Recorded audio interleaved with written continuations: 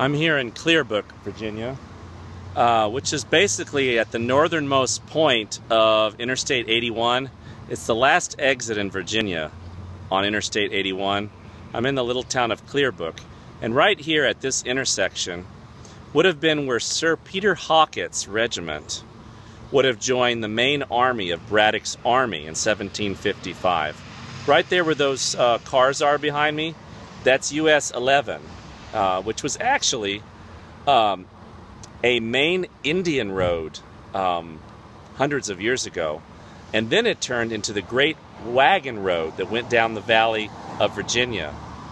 It's Route 11. But from that direction, that way is where Braddock's army would have been coming. No, from that way,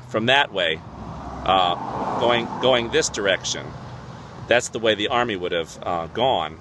And Sir Peter Halkett's regiment would have come down this road here from Alexandria and would have met the main army there, here in what is now the town of Clearbrook.